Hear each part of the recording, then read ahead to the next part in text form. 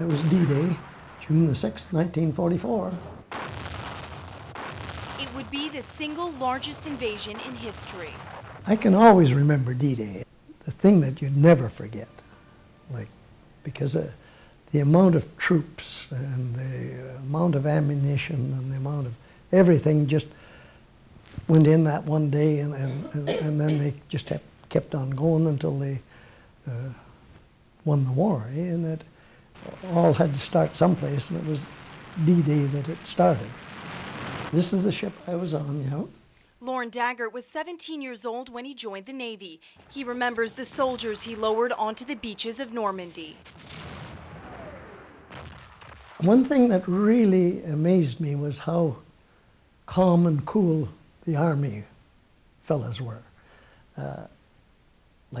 I guess it was because of my age or something, but I was quite nervous. I didn't know what was happening, But they seemed to be very calm, cool, and when we helped them into the landing craft, they were ready to go.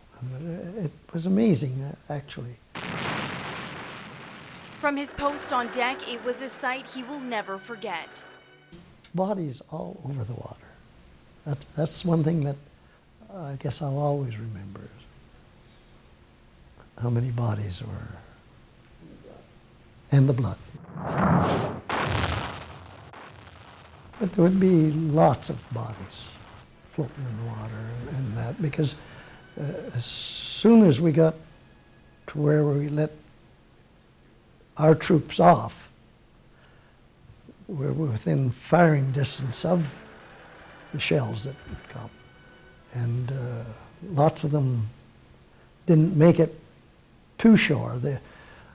I can remember seeing fellas trying to swim to get to shore, like they'd got knocked off there and even possibly wounded, but were trying to swim to get ashore, because when you're in that kind of position, you've got to either get ashore or drowned, and everybody will fight for their life and try and get ashore. We were close enough that you could see men laying down that had been shot. The assault would last all day.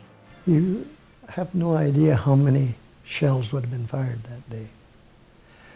The big ships just boom, boom, boom, boom, all day long. And we were there all day.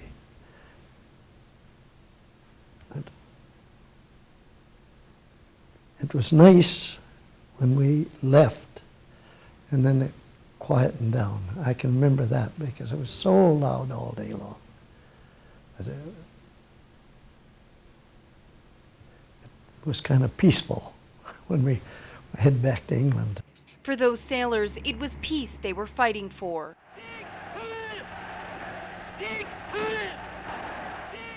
It wouldn't come for another year. Dagert would spend the rest of the war on a corvette, serving in the North Atlantic. I can remember the ice on everything, and you had to be very careful that you didn't slip and go overboard. If you had to walk along, you'd have to hang on and just slide your hand along the ice, and that because the footing was just as slippery as the rails. It was interesting because you really seen that North Atlantic and the storms that they have there. Amazing that those ships could stay afloat. I can still see that poor fella that did go overboard and drowned. When your vision goes, you can see that he slipped and went in the water. And water at that temperature, you don't live very long. It was a treacherous journey through those waters. One got hit and by the time I got up on deck, it was going down. When you think that only one got off of a whole ship's company, but it went down so quick that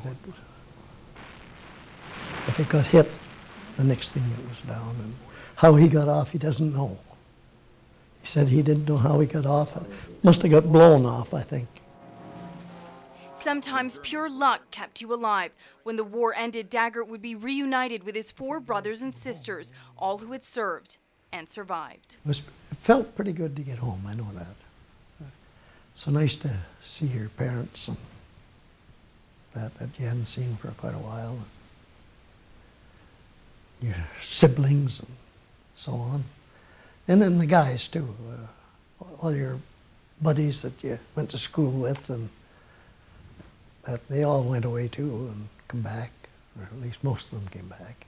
And I think fellas like myself are real lucky that we come home, and when you look back now, what, how many years later? 60 some years later, it's hard to believe. For many, the scope of World War II is unimaginable. Remembrance Day is our chance to never forget. If you don't remember and read the stories that went on, it could happen again. And I think that as long as they know that it's not a good thing, that's for sure.